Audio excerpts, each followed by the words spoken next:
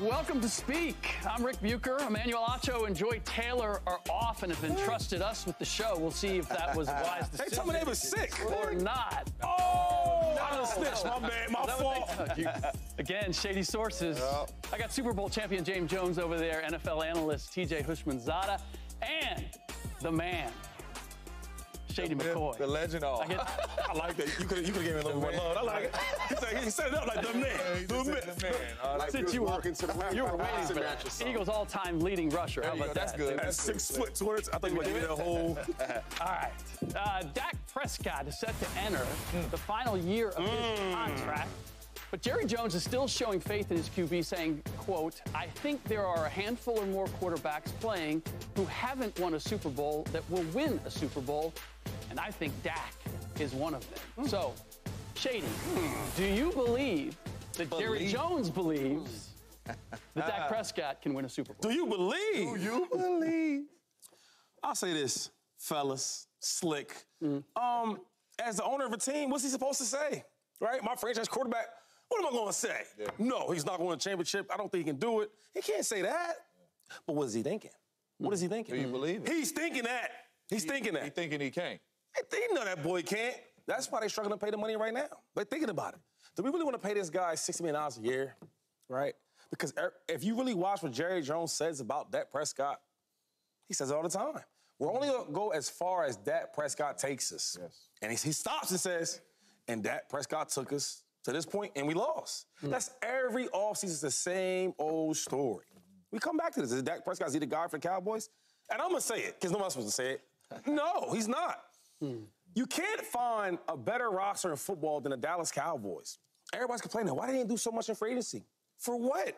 The only thing you really need is a running back. You get that in a linebacker. And they got a linebacker. And they got a linebacker. Okay, so then you go to the running backs. You get that in a draft. Sure. They need to get a better quarterback, right? But couldn't he say that? Couldn't he say it's not on Dak? Couldn't he just redirect it and say, hey, look, I think we can win a Super Bowl. I think we can win a Super Bowl with Dak. But it's not all on Dak. And that seems to be the direction that he takes. Well, it's never been all on Dak, though. That's why Shady just said the roster they have, it's never been all on Dak Prescott. 9 All-Pros. 9 All-Pros on the roster, and he is one of them. So if you asking me if I believe, absolutely. And the main reason why I do believe is because we see dudes with Cowboy a really juice. talented roster. Drink Cowboy juice. You like drinking Cowboy juice? That's okay. I drink the Dak Prescott in the morning? juice, Cowboys juice, all that. You know, Mike McCarthy juice. I drink that. You know what I'm saying? But we see quarterbacks that play similar to Dak Prescott with really good teams around them make it to the Super Bowl. In this past Super Bowl, we had Brock Purdy. Dak can do that. Dak was an all-pro quarterback this year. They lost to the Green Bay Packers, and you want to put it all on the quarterback, but it isn't all on the quarterback. Last year, yes, put it on the quarterback. You need to make some throws to beat the Niners last year. This year, they laid an egg as a team against the Green Bay Packers. Defensively, offensively, position by position as a team. The defense couldn't stop the run. Dak Prescott making bad decisions. The receivers ain't making big-time plays. What they did all year long, the Green Bay Packers handled them, period. But if you asking me if I believe, if Jerry Jones believes that Dak Prescott could win a championship with this team, I believe he can. TJ, absolutely. I don't believe it's Cowboys juice. I think it's Mike McCarthy juice. Jerry Jones, he doesn't believe this because if he did, Dak Prescott would have an extension already. Oh, if he believed it, he would pay him right now. He's going to get paid. He has his reservations about it. And you say, oh, he can do what Brock Purdy has done. And more. This is Brock Purdy's first year as a starter, right? Where'd he take the San Francisco 49ers? Conference game. Super Bowl. He took him to the Super Bowl. Dak has yet to do. Dak is 2-5 in the playoffs. Yes, he is. And so Jerry Jones hopes that Dak Prescott can win a Super Bowl. He does not believe it. And he's just going off what he sees in the game. When I watch a game, like, Dak Prescott's a good quarterback, but he cannot take us to the promised land, and the promised land is the Super Bowl. Because if that was the case, Dak Prescott has his high cap number. We're going to renegotiate. Who's the 5 quarterback? So that he's probably assuming Josh Allen. He'll win one before Dak. He's probably assuming Burrow. He'll probably win one before Dak. Who else? Herbert.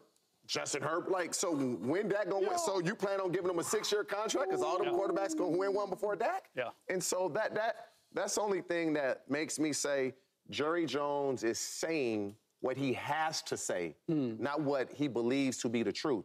But what owner is going to say? Besides Joe Burrow, because he been to the Super Bowl, how y'all just throwing them boys in front of Dak? Herbert and Josh and all them boys. Herbert lost in the playoffs. Josh been in the playoffs a lot. If you, Mr. James Jones, is running the team, yes, you're taking Josh Allen and Justin Herbert and Joe Burrow before Dak Prescott. You are, James. Yes, I am. But we're not asking who I want on my team. We're asking, do we believe in Dak Prescott that he can get us there? Not who's better player. I think the bigger issue is this, James Jones, right? Because he likes Cowboys. That's my name.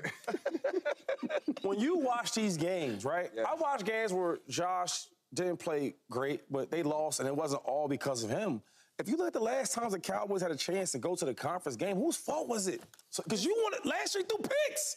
This last year, right? Against the Packers, a young team. You can't start the game off throwing picks, James. He threw a pick early. You ain't throw. Hold on. He threw 2 actually. I know he threw one was 2, a pick 6, and the other one he threw a pick and they got in their own red zone or something like that. So, like, it's about momentum. You're just talking about, okay, the defense didn't play well, he threw picks. No, it's bigger than that.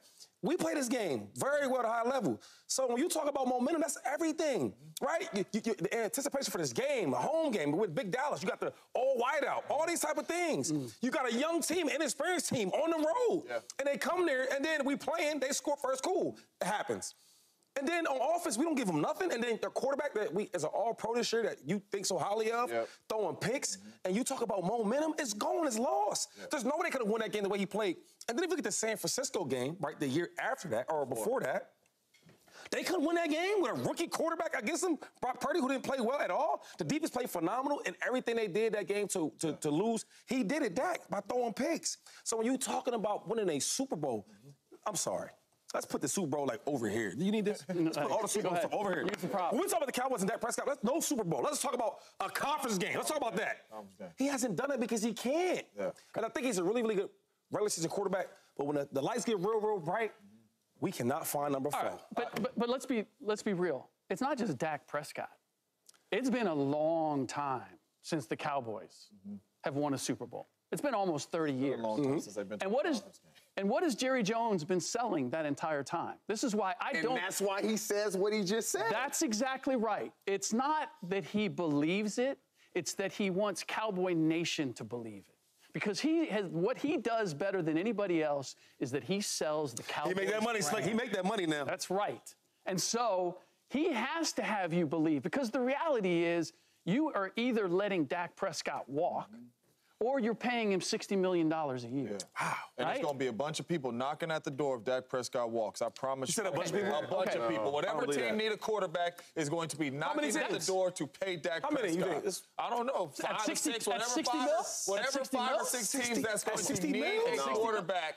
I don't know what the number's going to be, but they are going to want Dak Prescott as their quarterback. And that's the thing, man. They'll pay him $45. I know Dak Prescott has not delivered an NFC championship, but Dak Prescott is a really good quarterback in this league. We're not talking about it like Dak Prescott is not a really good quarterback in this league. I think he's a really good quarterback. The Niners game last year, I could blame that on Dak. We need you to make a couple throws, bruh, and you did not deliver, and our defense played their tail off. This Packer game, bruh, the Packers went up and down the field on the Dallas Cowboys. Did Dak play well? No. Nobody played well for the Dallas Cowboys that game. The Green Bay Packers had their number.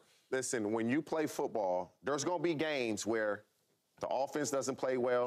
The defense, you got to carry it. Yes. So now when the defense doesn't play well, like the Cowboys did not do against Green Bay, you need Dak Prescott to say, I got y'all today. And he did. I got y'all today. And he did it. And so it can't be always the defense is going to carry us. The defense, the year before against the Niners, defense carried them. Carried them. Dak didn't have them. When the defense couldn't carry him, Dak didn't have them. So at some point, you got to have our back as much as we have yours. That's all I'm saying is when I believe that Jerry believes is when Dak gets an extension. James Jones, let me ask you this question. And by the way, anytime my mom used my full name, I knew something was coming. It was going to be serious. Do you believe that Jerry Jones has done everything possible to make this a Super Bowl team? Absolutely. Absolutely. He's put everything he could on this ball club to win. He spent the money, and even when Dak Prescott even first took over as the quarterback, right? Dak Prescott wasn't this guy that's going to throw people open, put the ball like Patty Mahomes and Aaron Rodgers and Tom Brady, whatever spot you want to put the ball in on the field. That's not Dak's game. Dak needs guys that can win and get open and show you he has separation. So what did Jerry Jones do? He said, you know what? I'm going to a trade for Mari Cooper. Because he's one of those dudes that could create separation, and Dak can see that he's open. And you've seen Dak's game go to another level. And then he drafted CeeDee Lamb. And you've seen what CeeDee Lamb did. So he's done everything he could to give Dak help on both sides of the ball to make this a championship football team. And that's why I said last year, if you that quarterback against the Niners, you need to make a couple throws, and your team is going to Philly. He did not do that. This past year, I can't put it all on Dak. But I do believe Jerry Jones has put together a heck of a roster to compete for a championship. All right, let's go to another quarterback that I'm sure James Jones is going to stand up for in a big way. Aaron Rodgers, first season this is about to be crazy. in New York, only lasted 4 plays. But Jets head coach Robert Saleh says that the 4-time MVP is doing his rehab and is, quote, on a mission. Saleh went on to say that Rodgers is excited about attacking this season. So we will return to you, James Jones. What would be a successful season for Aaron Rodgers? A successful season for AR-12 that I play with, but he AR-8 now. Can we just call him Aaron Rodgers, please? AR. You got to win the Super Bowl. Point blank, period. God. You just introed my man. You said 4-time MVP, Super Bowl champion. But my dog Shady gets up here all the time, and I get mad because I really can't fight and defend Aaron Rodgers for only having 1 championship, and I believe he's the greatest. But I can't really defend him because that 1 championship sits out there. You got Patty Mahomes got 3 of them. Joe got 4 of them. So for Aaron Rodgers, coming off this Achilles, yeah, we all want to see him healthy, but a successful season for him and the New York Jets is winning a Super Bowl. And I'm not even saying getting there. Winning a Super Bowl. They brought Aaron Rodgers over there to get this team to the Super Bowl and win it. That's the type of player Aaron Rodgers is. If we're looking at this roster is clearly better than the roster that he started off with last year. Offensive line going to be better. Breece Hall coming off of his ACL, he's going to be better. You have Mike Williams coming off of an injury, but you get him on the other side of Garrett Wilson, the receiver core is going to be better. We all know that they have big-time playmakers on the defensive side of the ball, all-pro type players on the defensive side of the ball. The defense will be better, especially with Aaron Rodgers being able to help them out and stay on the football field. So for me, they have to win the Super Bowl. That's it. For Aaron Rodgers, you have to get that done. If you go out there and ball out and you're in the MVP conversation, we've seen that. If you get to the playoffs and your team is 13-3, 13 and whatever, we've seen that. We've seen you accomplish all that. We need to see you get back to a Super Bowl and win that thing. For Aaron Rodgers, personally, Thank God he said the truth. he needs to stay healthy. For the Jets, they got to make the playoffs. You talking about Super Bowl. 13-4 and when the last time we seen the Jets do this? This isn't normal territory for the Jets. For Aaron Rodgers, it is in the Green Bay Packers. That's the question. The Jets just need to make it to the playoffs. They will. They don't even know what that is like in New York, wearing the green and seeing them playing a playoff game. And so for Aaron Rodgers, to me, stay healthy personally. For the team, just make it to the playoffs. So real quick, because we talking Aaron Rodgers. So you saying a successful season for Aaron Rodgers is get to the playoffs, first round, bow, go home? You got to get to the playoffs because when you have Aaron Rodgers, you always have a chance. Aaron Rodgers played, what was it, 3 snaps? 2 snaps? 4 snaps. 4 snaps. Make it to the playoffs. The Jets haven't been to the playoffs in over a decade. See, I'm gonna let them go. But they never had a guy like Aaron Rodgers. The last best quarterback they've had since A-Rod is Mark Sanchez, right? And I like Mark. Mark's, but he's good. He's good.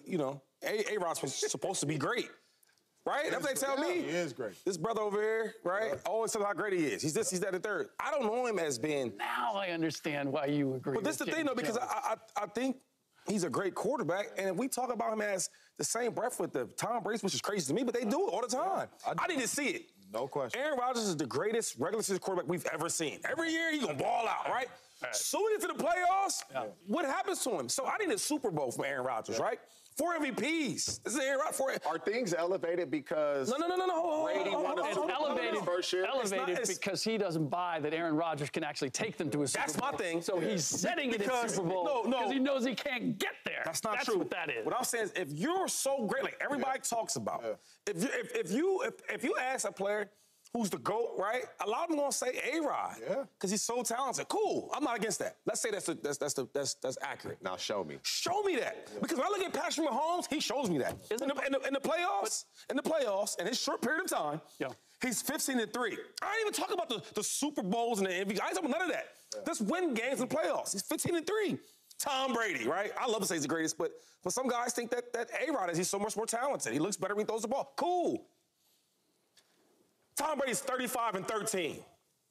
He's 40-something too. So my thing is this, A-Rod, I don't want to see you be great in the regular season. You're always that. Because in the playoffs, you are 11-10. That's what you are.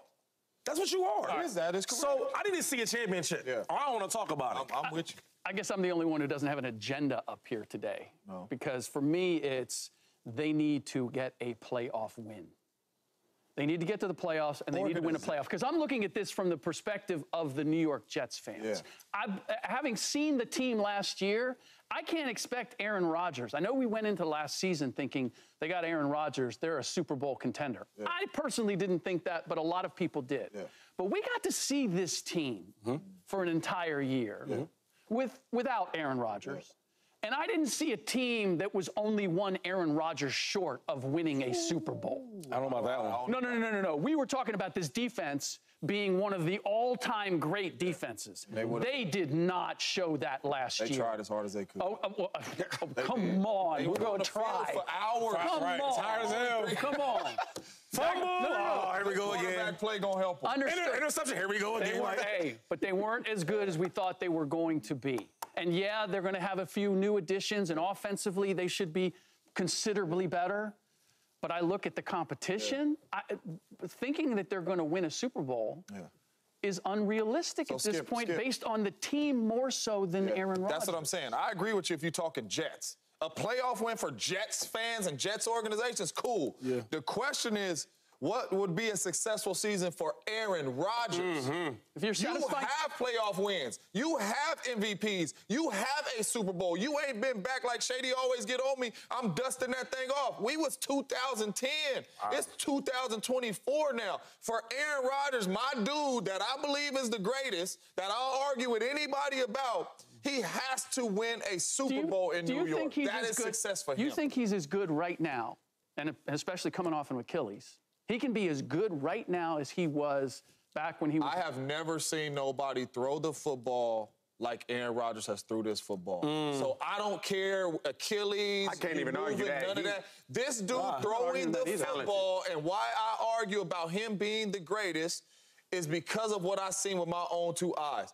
Ain't nothing wrong with my man's right arm. He can spin this football. If he is healthy out there playing with what they have as a roster, Aaron Rodgers got to take this team to the Super Bowl. And that division ain't that great no more. Right? You look at the Bills team, all their best players left. Right? Who else? The Patriots? Dolphins. I mean, you know what the Patriots look like. The Dolphins is probably the only. The Bills still got Josh Allen. Yeah, and you know what? It's not going to be easy. But what I'm saying is that you got to. No, we're talking AFC. We're not talking the division. We're talking AFC. I'm going to see you have a better shot. All I'm saying is this, though. Right? The one thing about this football thing is you need a good quarterback to win, right? That's what they say. Okay. So God darn, you got one of the best of all time, what they say. That's it. Right? Usually the most expensive, the best and all that. That's cool. Yes, I'm not disputing that. I'm happy he can do that. Show me the playoffs. Because the only time you spin that ball like that is in the regular season. Listen, but you got to, when you guys are saying win a Super Bowl. For Aaron. Look who is in the AFC. Thank you. Another great It's not going to be easy. And Nobody's saying it. It's a hard period to win a Super Bowl. You're trying to take a team and an organization. This is foreign to them. This is foreign to them. Don't give him a pass, T. I know, I'm just saying. I know you're not even that type of brother. Don't give him a pass. I believe Aaron Rodgers is a really, he's not a good player. He's a great player. Is he? But it's going to be so hard when you set the bar at the Super Bowl when you know he's not going to reach that. I don't believe it. You know that. Well, wait. No, he's right. If you got one of the best quarterbacks of all time, right? Hold on. We're not talking about that. We're talking about. If you got one of the best quarterbacks of all time, right? Why can't he have a shot? Really good defense. Everybody has a shot. No. See, y'all don't get a hook with this. See, I hate when they let A-Rod off the hook. You got a really good defense for one. That's part of it. Check mark. Check. Right? You got a lot of talented around you, bro. At wide receiver and in the backfield. Check. The backfield might be the most talented. I want to get into that. Really good backfield. Check. And then you got the best check.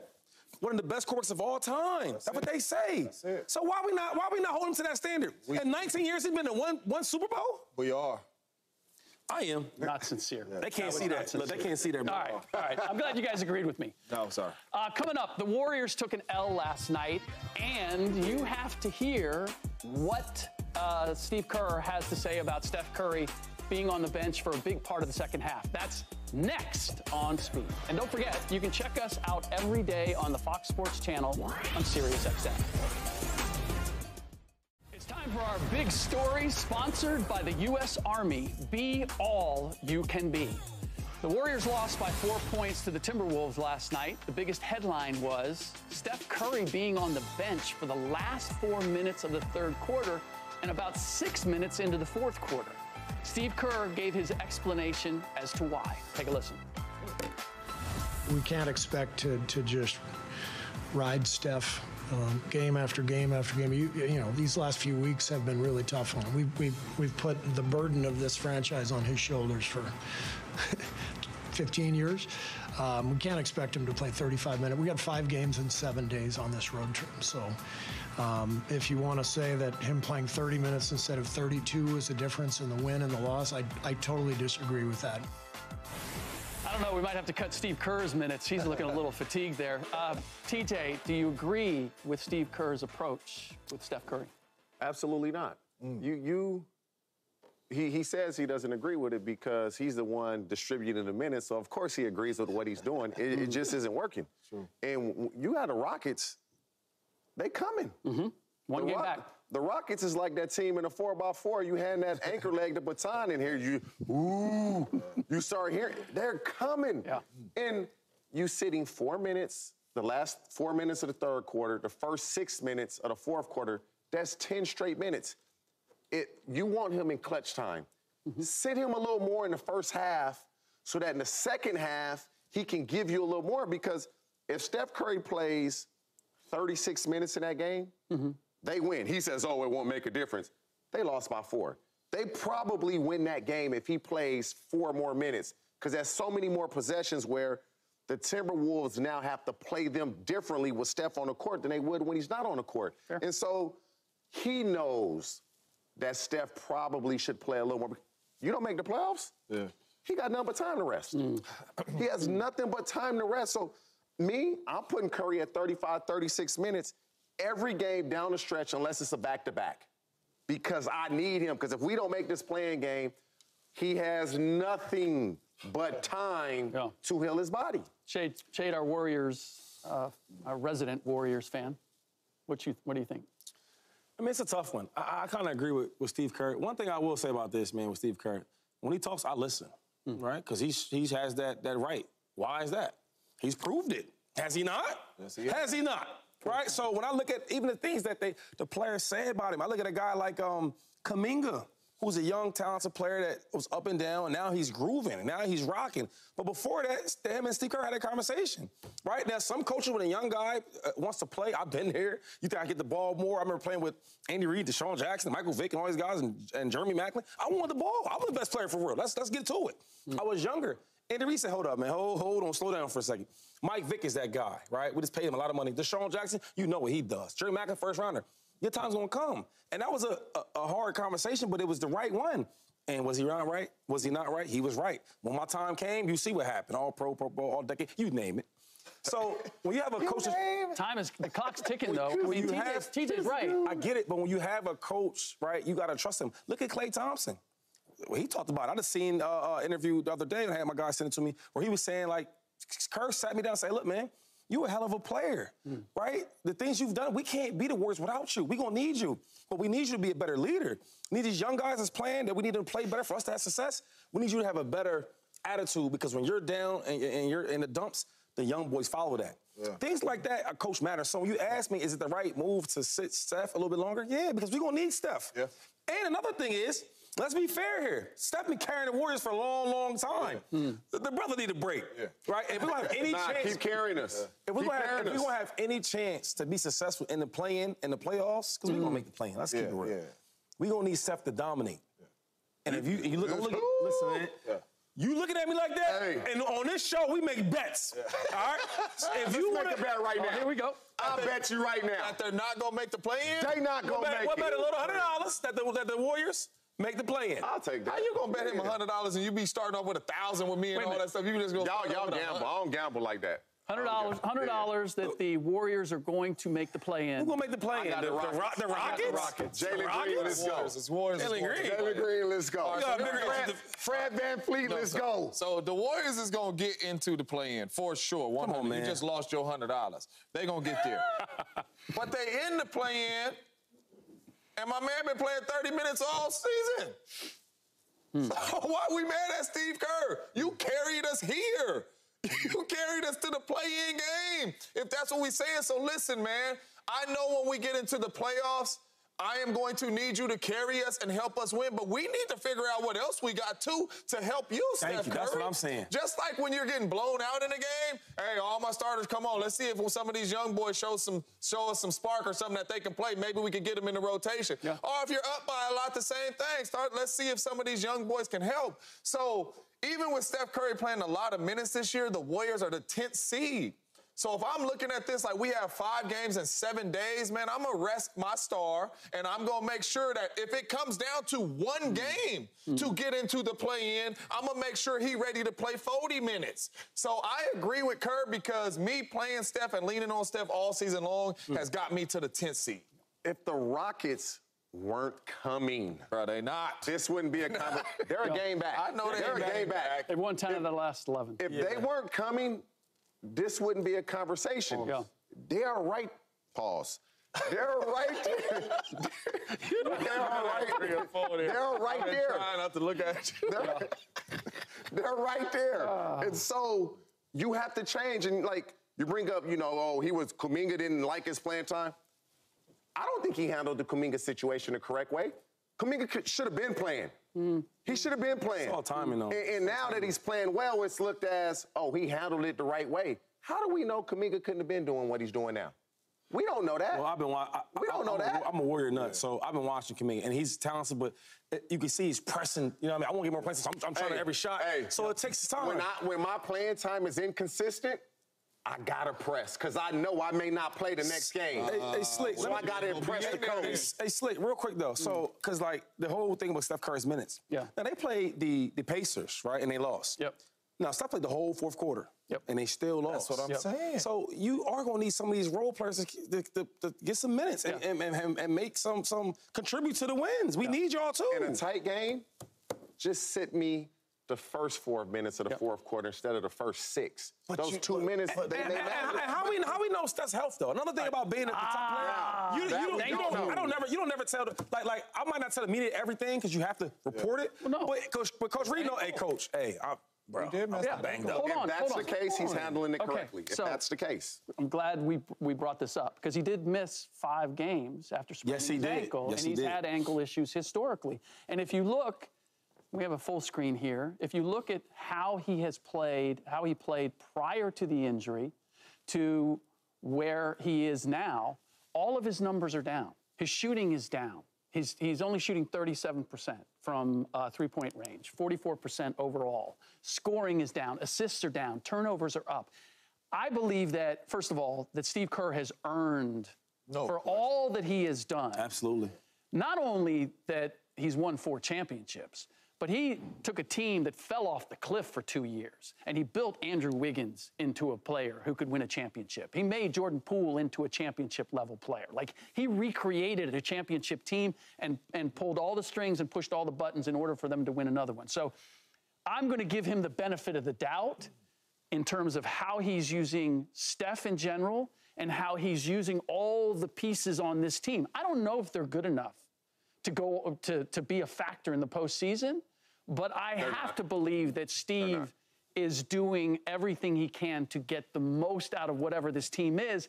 And the heart of it for me is that their stars are not at the same level that they were. To James' point, like, Steph hasn't been Steph this entire season. Yeah, exactly. Like, we're seeing maybe at age 36, for his size, how great he has to be athletically to get his shot off.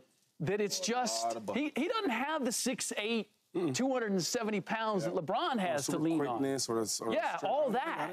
So it may just be time is hitting, right? And that's not on Steve. That's just, I'm trying to make something out of something I don't have that's where I'm at. Like, we talking minutes wise, and that's where I'm at. When you play 40, when you play 35, when you play 37 minutes, whatever the amount of minutes that Warriors fans or whoever wanted him to play, we're the 10th seed. Yeah. Like, it hasn't been. I need to figure out some other stuff that I can do, maybe some other rotations that I can do. Maybe in the fourth quarter, okay, man, that rotation worked when I sat Curry. We said they only lost by 4 points, so it's not like they was just getting beat down. Yeah. Like, I need to see what else can work. I know if I need Steph Curry to play more minutes, he can.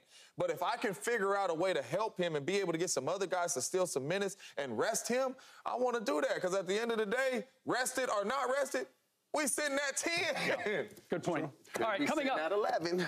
$100 too, bro. March Madness is in full swing, and the Sweet 16 is all set. We will talk all about it with UCLA head coach Mick Cronin, who is here with us in studio. That's next on Sweet. Welcome back. We're in the middle of March Madness, and we're now joined by a man who is a two-time Pac-12 Coach of the Year, and his teams have made the NCAA tournament 14 times in 21 seasons. A son of the Natty, a fellow son of the Natty, UCLA head coach Mick Cronin. Welcome to speak. Yes, great to be here. Thanks for having me. Thanks, sure, man. Thanks for joining us. So, who do you have winning your bracket? Well, we don't have many rules in the NCAA anymore. Yeah. But I can't have a bracket. Is that right? No, okay. Yeah, So that went bad for a former UCLA football coach one time. Rick Inger was Rick Neuheim, something like that. But I mean, look, UConn's a prohibitive favorite in my eyes. Yeah. All right. But then, neutral site, like these guys in the NFL, it's no home field in the playoffs. You're right. Everything's neutral site, and one shot, one injury. So look, they're favorite, but anything can happen. So I hope this isn't violating the no bracket rule, but who do you have seeing them in the championship game? I think it could be anybody. Look, Purdue would be the obvious. But that was my bracket. You're right. But this tournament's a lot of favorites. Yeah. A lot of favorites in the Sweet 16, which people say they love Cinderella. I know the networks don't. Right. Yeah. You should hear them. They don't. You should hear them. They don't. So, but I think it's going to lend to some great games this weekend. Yeah. There was some mismatches yesterday. Yeah. Yes, it was. Yeah. You could just see watching it. And I know you say you're a basketball guy. And I want some money. There you go. I want to ask you this, though, Mick. So, I'm a big believer in talent always wins, right? But as I got older in the NFL, that's not really true, right? We see that with Aaron Rodgers and John Brady. Anyway, my thing is a guy like Zach Edey, who is experienced, he's older, right? And he's having all the success in the world. Let's talk about Purdue. But my question to you is more of like a team like Kentucky, who always gets all the top talent, but can't seem to win. And I was wondering, is it really a thing of, hey, you need some young talent, but you probably need some more veteran leadership and experience? I'd say just what you learned as you guys got older playing, right? The value of knowing what you're doing. Right. And you look at the truth of it now is, do guys stay that long? Right. And then, as you've covered the NBA for a long time, there's a difference between being a talented NBA prospect and a great college player. Big difference. Right. So is it a mixture? It's the same thing in football. It's the same thing because you say 3 years. But in our sport, you can be this super talented guy that everybody's talking about on all these shows all year. You see Zion, you see Zion. Yeah. But the most valuable player is a guy like a Zach Edey. Yes. Okay, UConn's backcourt in their 5th year, Tristan Newton and Cam Spencer. Last year for me, Tiger Campbell, Jaime Jaquez. So, there's other guys that are better pro prospects maybe, but they're not they're not the best college player. And there's a big, there's so many young and old guys in our sport versus, like I said, it's progression in the football world. But so wait, real quick, a second part to that. I just want to ask, so is it when you're recruiting, right, are you recruiting, we do want them 5 stars, them top guys that can leave and one and done? And is there a mixture of, we want to get somebody we can develop that can become solid college? How does that mixture, how do you do that when you recruit? Look, I've never, obviously, my last 5 years have been at UCLA. Before that, I had to develop everybody. Oh, okay. I was, and everybody I worked for, developmental coaches, are the best. Bob Huggins, Rick Pitino. But some good ones, yeah, for sure. Look, we won big at UCLA, and we had some one and done guys, but we won big because our veterans. Yep. Our veterans got us to a Final Four, 2 straight Sweet 16s. Our best players were veterans. So, and now you can get veterans in the transfer portal. Yeah. The world has totally changed. That's true. So, that's where it's a whole nother topic we may hit. Speaking of talent, some young talent, you got a chance to see Bronny James. Oh, yeah. Bronny James play. You played against him. What would be your advice to him? Would you, as a young player, him being a freshman, would you advise him to come out, or would you advise him to stay and kind of develop and play a couple more years of college basketball, or at least one more year of college basketball? Well, I would tell any young player that in his situation, he's got to improve, right? I mean, he didn't play well enough this year to show he was ready. Now, you can say, well, he didn't have that much opportunity because he was behind Isaiah Collier and Boogie Ellis. Nice. And those are great players. Yes, they are. And I know Bronny from his time at Sierra Canyon. I actually recruited his father. I think he was the only guy that drove through snowstorms. Huggins used to make me do that to go up to Akron. But his situation's just not like anybody else's. So if your father's going to have influence, do you go now so you can play with your father? So it's so different. I can tell you guys, I grew up with Pete Rose Jr. Okay. And, so you're a Western Hills guy, right? Exactly. So we're from the west side of Cincinnati. I just can't tell you, I'm so happy that Pete's been a minor league baseball guy. He's a lifer. He just loves the game. And he's had a great life. He got a great family. That the pressure of being Pete Rose Jr. didn't really basically ruin his life. I mean, can you just, it was hard. I mean, I'm telling you, it was hard. There was a group of us, we watched what it was to be his, the son of the great Pete Rose. So I know what Bronny goes through. I saw it up close as a kid. So, he's on our rival, but I root for him. So but his situation to make a decision to go pro, or obviously is going to be really more based off of his father's influence and does he want to play with his dad. Every other freshman, they don't have that choice. Their dad's not arguably the best player ever. Yeah. I got to ask you something. Kansas coach Bill Self said. Kansas was a 4 seed. They were blown out by 5th seeded Gonzaga in the second round. And after the game... I saw this. This was wild. I seen this. Head coach Bill Self had this to say. I think for the last month, I've been thinking about next season, to be honest. Not in the moments during the game, but obviously we played. We had 8 guys on scholarship. What do you make of him thinking that way, even though they did get into the tournament? Yeah, first of all, I will tell you guys this, and you guys had to do it after a loss, when you have to go in front of the media, you're not always at your best. Look, it's emotions, yeah. I get it. Yes. Because, look, you're such a competitor. Sure. You're trying to go in and be calm and congratulate the other team. So that's a fight in and of itself. But then you don't know the context. He didn't just sit there and announce it. He was asked a question. Yeah. Okay. Yeah. So people don't, but they just take that answer and say, this is what Bill said. But he was answering a question. Yeah. Okay. Now, do you answer the question truthfully, which he obviously did? Yeah. Okay. When they asked him if he had thought about next season, well, I've been thinking about it for a month. Yeah. Or do you take pause? I'm sure now that it was used as clickbait, Bill's a friend of mine. He would like to have it back. Right. I'm sure he would like that because it makes it look like, well, he wasn't even thinking about winning. No. He's thinking about believing his team or look, Bill Self's trying to win every game. Watch him on the sideline. We all look like we're one step from a cardiology, situation. Understood. But he told the truth. Hey, he should be thinking we all are thinking ahead. Yeah. Hey, what's my team? I take notes. Okay, this is what we're not good at. This is, you know, just so I don't forget. Yeah. You know, not just on scouting. I'm taking notes on, you know, we're not athletic enough. We need more shooting. You know, don't get emotional when the season's over. Make sure that you remember that you got to have these 3 things. Well, so, yeah, sure you're thinking ahead. But it just, didn't come out great. Yeah. You know. Well, see, I appreciate. I'm gonna use that though. Yeah, I mean, at my best, man. You know, y'all. We've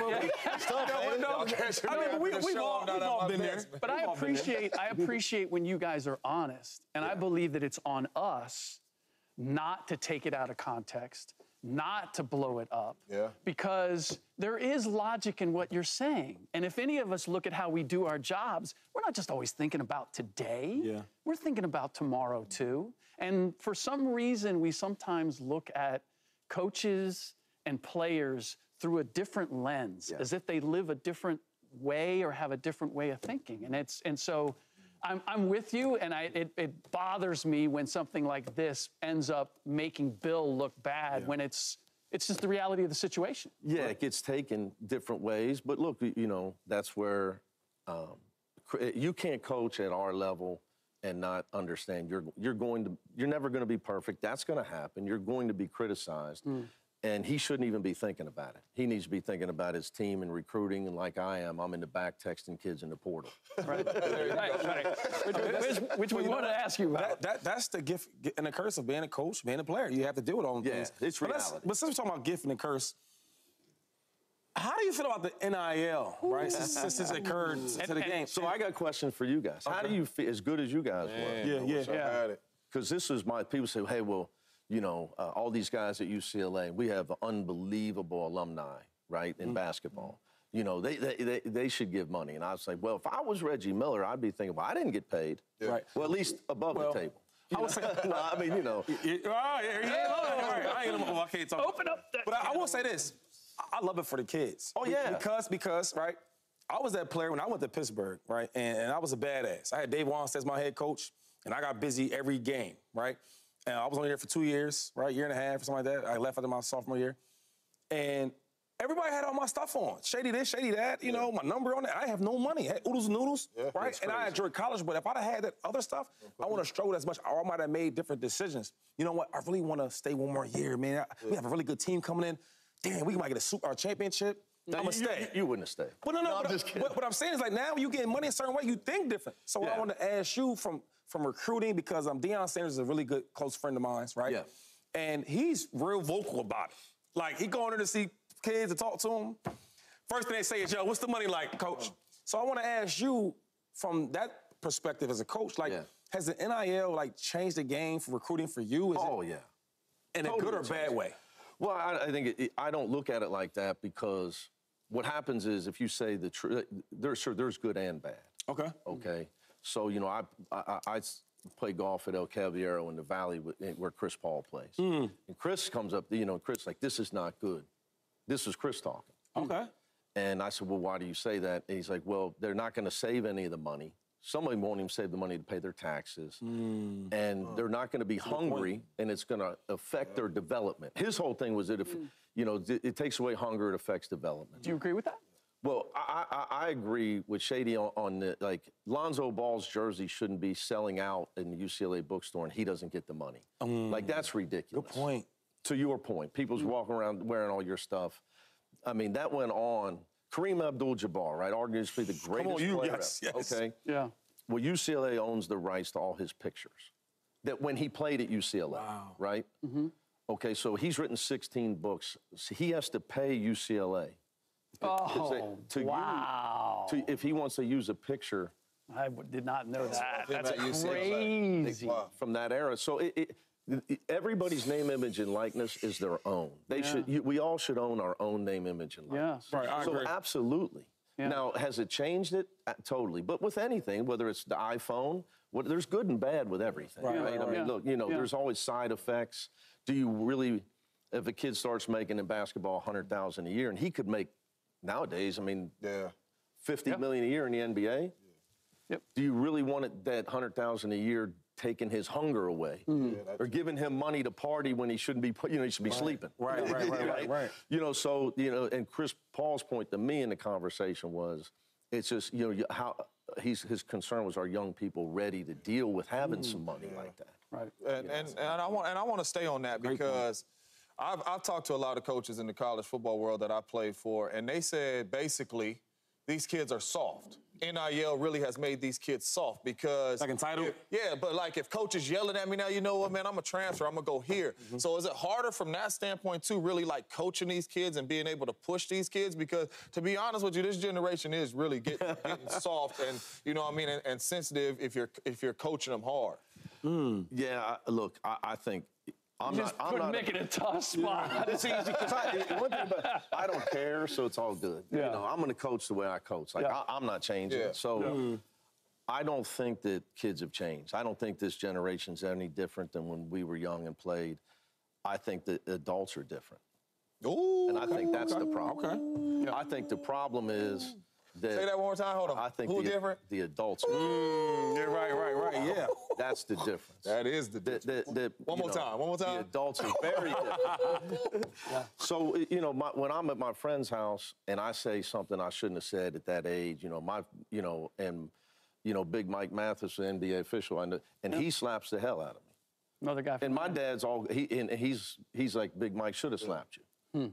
You know, I mean, that's just that we were raised in a different world. Yeah. Like, you shouldn't have said what you said or been disrespectful, whatever. You know, and that's just how now, your dad's going to go sue that guy. That's right. Right? We got a lawsuit on That's that. right, yeah. The teachers never write anymore. You know, so it's just, that has changed. Yeah. Kids don't, they follow our lead. Yeah. Right. You know, they look up to us. And when it comes to coaching guys, I just tell them the truth. Look, you're not making... You know, Jaime Jaquez has made it. He's going to be all rookie in the NBA. Not because of what I'm recruiting. I developed him. No. Jaime Jaquez is a warrior. Right. He is a soldier that can show up every day. And I tell him that to play in the NBA, you better be able to show up every day. Yeah. They play 82. Yes. And playoffs. And, can you show up every day without the assistant coach saying, come on now, pay attention, hustle? Nah, you can't do all that. You're out. I'm going to draw you back to basketball directly. NCAA tournament, there's talk about expanding it. Yeah. I've seen that. How do you feel about that idea? I understand. First of all, it will happen. Okay. Because at the end of the day, money talks and everything else walks. Yeah. That's just my feeling. Yeah. I think that and coaches, I'm not for it, but there's coaches who will say, well, there's too low of a percentage of our teams don't make the NCAA tournament. Right. Okay, but look, there's too many Division I teams. 360, come on. That's a lot, yeah. You know, you're really, you can't compare, some of those teams to UCLA or Kentucky or whatever. So let's just be honest. So there's really how many Division I teams that when they say in the next 5 years you can pay your players, you'll find out who's really Division I. Yeah. Because that's coming, where we're going to be able to play our own players. And it will come from the school. There's another change that's already happened, which is we introduced you as the two-time Pac-12 Coach of the Year. We ain't gonna find three because there is no Pac-12. I need to say I need to find those awards. Those are collector's items. Yeah. Pac-12. But you're moving to the Big Ten. Yeah. How is that going to impact UCLA and the program?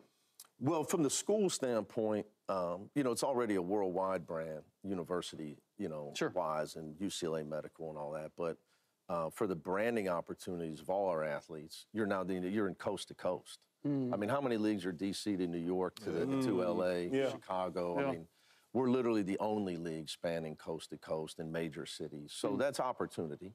Now, I'm going to have a real comfortable travel pillow. Obviously.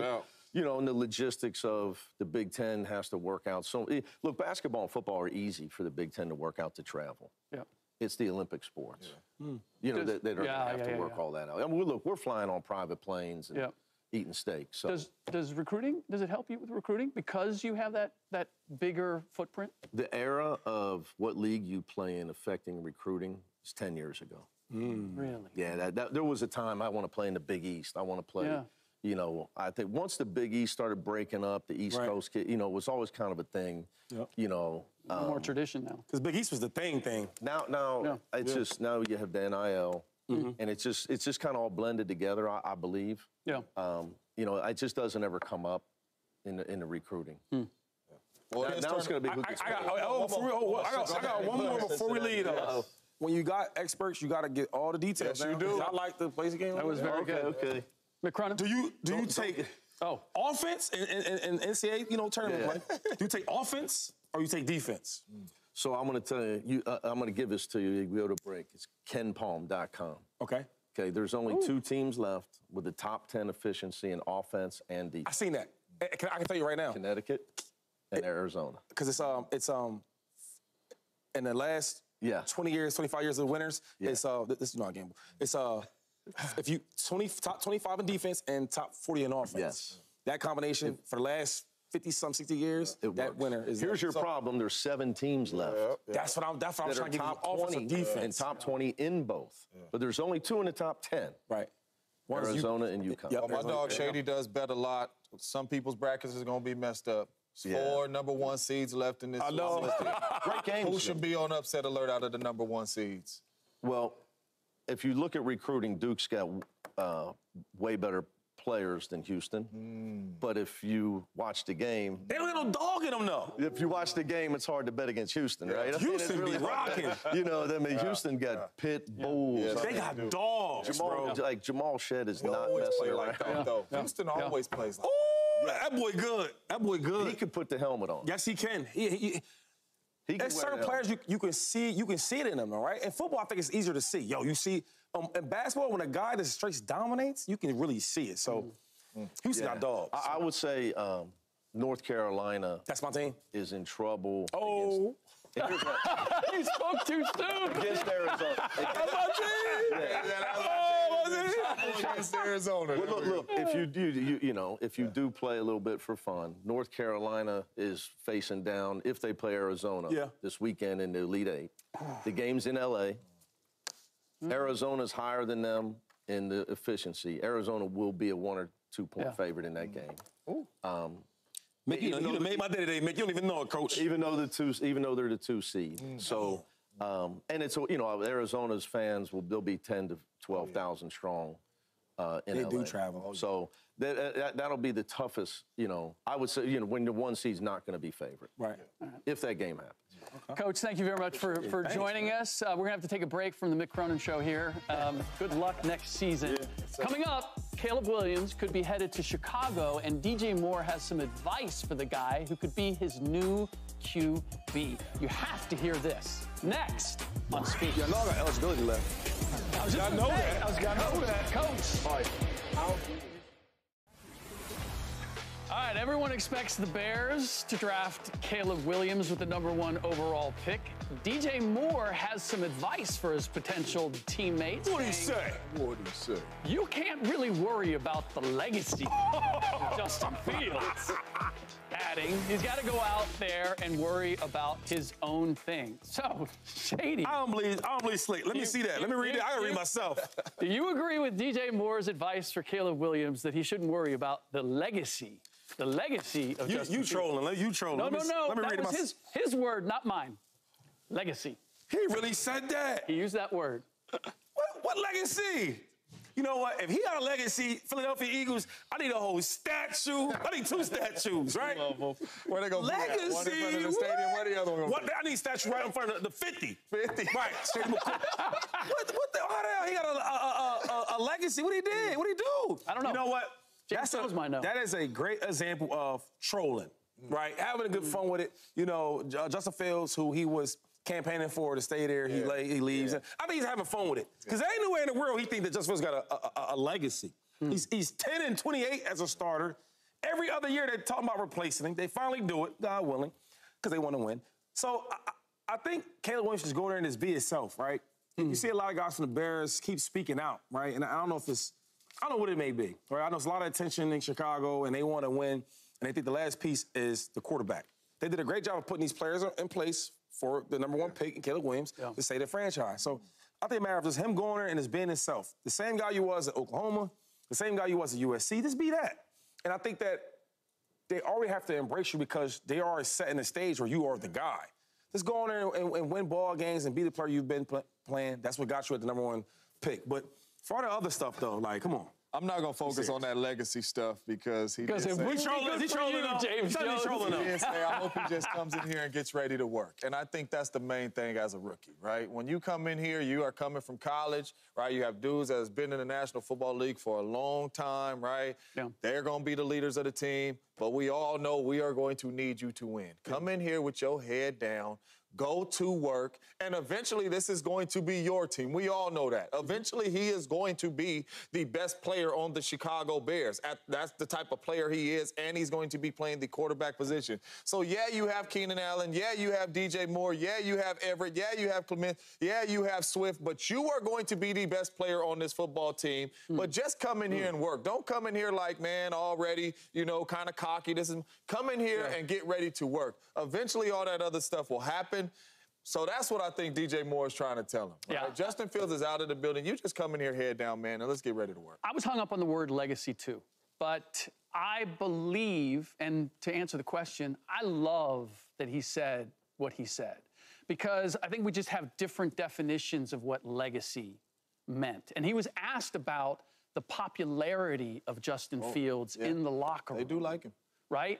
And his legacy of being a great locker room guy and a guy that the team loved. Oh. And DJ Moore loving him in particular because he had his best season statistically with Justin Fields. And if DJ Moore is saying, look, don't worry about getting me the rock. Like, don't worry about the legacy of what Justin Fields did for me, kid.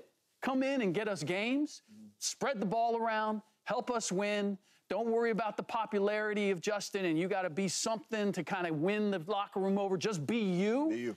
If that's what DJ Moore is saying, then I appreciate that a veteran is setting the table for, like that for Caleb Williams coming into the team.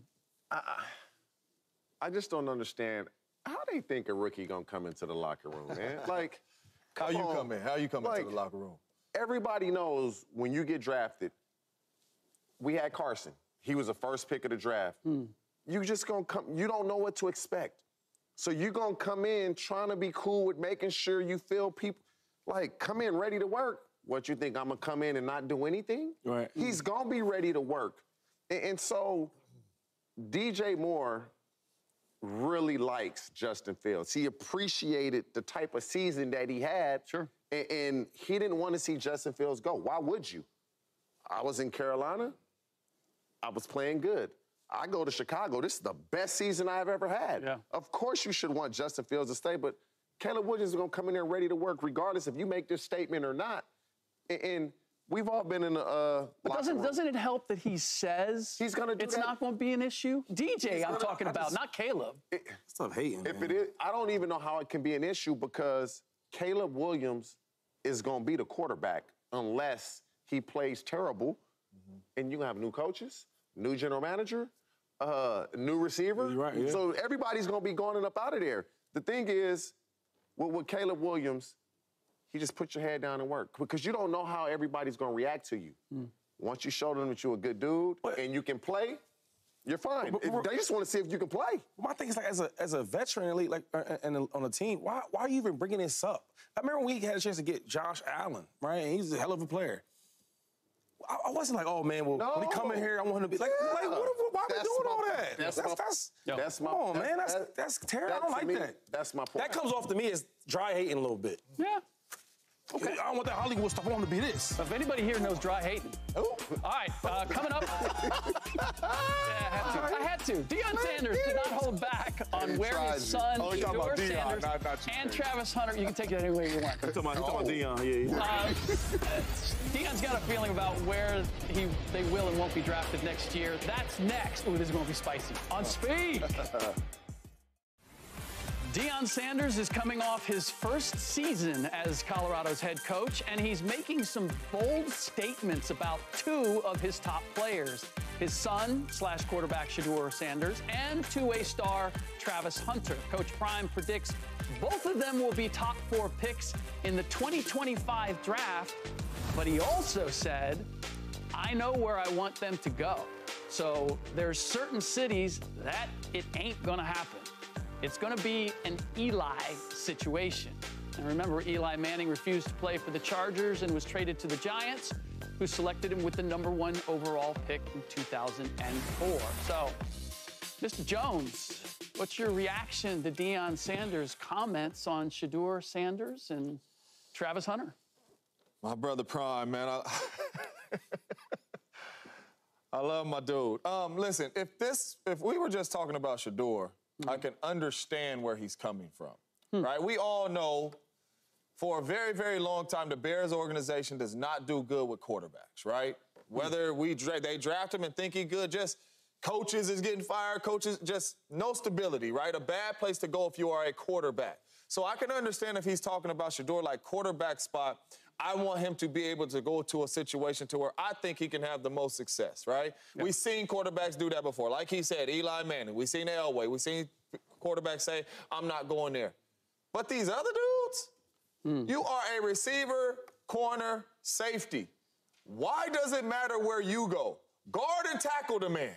Come downhill and tackle. Like, it doesn't matter where you go. Are you trying to put him and say, oh, this is the best defense in the league, I want him playing here? Well, if they're the best defense in the league, they probably ain't going to be needing your son or Travis. So for me, I understand the quarterback situation, but when you are a position player, especially a corner, because that's where we believe that Travis Hunter's going to play corner in the league, and Shiloh playing safety, why does it matter where you land? You should just be wanting to get drafted at the highest place possible to get the most money that you possibly can, not where you're going. At that position, quarterback's a little different.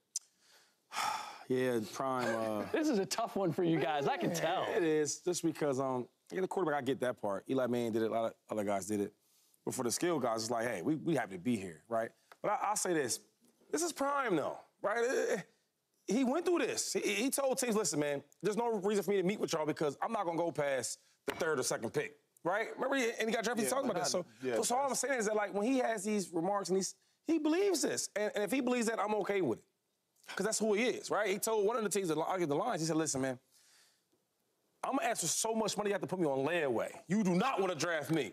This is what he thinks, what he believes. So if Deion Sanders, Coach Prime, believes that, then that's what it is. I mean, we all going to have our own opinion about it. I just think that for some reason, when he speaks things to existence, it happens. It happens. All right. It does. We're not done with this subject. We'll get TJ and my reaction to Coach Prime after the break. We trust. More Speak after this. Welcome back to Speak. TJ, let's get right into it. What's your reaction to Deion Sanders' comments about Shedeur and Travis? I don't mind it one bit. And the reason is we live in a world of have and have-nots. Deion is a have. And so that's the world we live in. He can do these type of things, and behind closed doors, they may say whatever they want. As soon as those doors open up, oh, yeah, Mr. Sanders Prime, what would you like? And that's what's going to happen. That's the world we live in. He wants his son to be in the best possible situation that he can be in the league. Yeah. Because for years, it's a privilege to be in the league, and it is. But you want to succeed. You don't want to just get to the league. You want to have success, and so that's where he's trying to put his son. And I get with Travis Hunter because Travis Hunter's family, whoever it is, his mother's dad, his people, they put him with Prime, and he said, I'm going to look after him. I'm going to take care of him. So he's treating Travis Hunter as if that's his son. And so if you're Travis Hunter's parents and, oh, he just worried about his boys, he ain't worried about where Travis go. So he's looking after all of them. I don't mind it at all because this is the world we live in. Some people can do it and others can't. He's one that can. I'd be with you if this was a year later. This is what I don't understand. Colorado's coming off of a lot of hype and then kind of fell flat. Bad year. All right?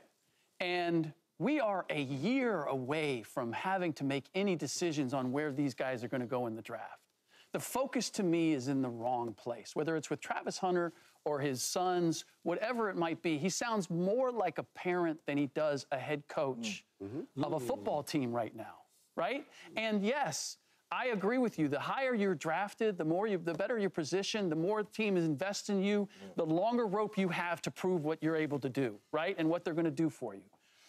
But why are you doing this now before you got a whole season to go through? And what does it say to all the players that you're recruiting that you're focused on these three cats? Like, okay, where do I fit into this picture? Do I fit into this picture? For what was expected of Colorado and what is going to be expected next season, Deion's got some work to do. You guys know that, right? Yeah, it ain't easy, and that team was not very good at the end. Yeah.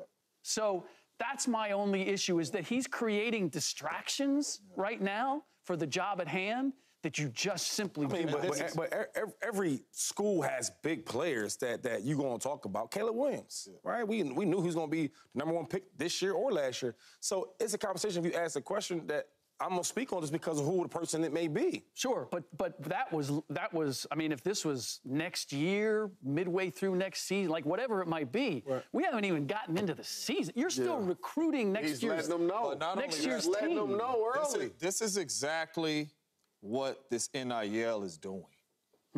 When me, Shady, and TJ were coming out, we didn't care where we went because I got to provide for the family. I'm trying to buy my mama a house. Well, you know what? Travis Hunter just bought his mama a house in college. You know what I'm saying? So everything we was trying to get to the league for, to accomplish our dreams as hard as we worked, like you could call me first day, second day, third, it don't matter. I'm trying to take care of my family. I don't care what team call me. I'm going to play for them, and I'm going to be the reason why that team wins. Well, nowadays it's I can stay in college. Or I can kind of pick where I don't need your money. So I don't care about going one. I could go 5 to this team. That's this team. I'm already good financially. Back then, we trying to provide for our people. They already providing for their people. And this man is a junior in college and bought his mama crib off NIL money. Love that, though. You know what I mean? So that is changing a lot and really how these kids is thinking and parents and coaches is thinking because probably both of them. And this is why you have to take what he's saying to heart. Draft one of these boys in the first round and they don't like who drafts them.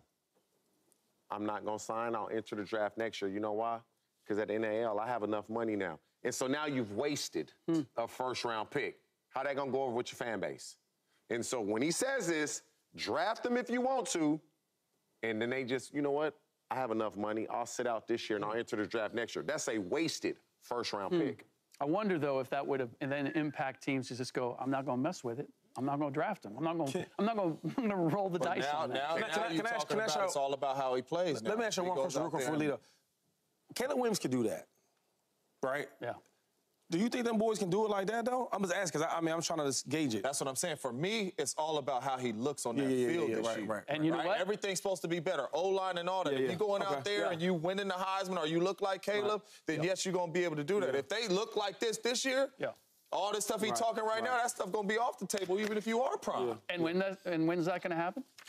Next season. All right, coming up, USA versus the world in the NBA All-Star Game. I'm going with them. That could be happening sooner than later. Is it a good idea? That is next on Speak. Welcome back to Speak. We could be seeing big changes in the NBA All-Star Game. Commissioner Adam Silver says, quote, we are looking at U.S. versus international, adding the league should do different things and make it a celebration of basketball. I think we all agree they should do different things than what we've been seeing. So, James, is it a good idea for the NBA to go USA versus international as the All-Star Game? I think it's a good idea because I think we'll see them compete more.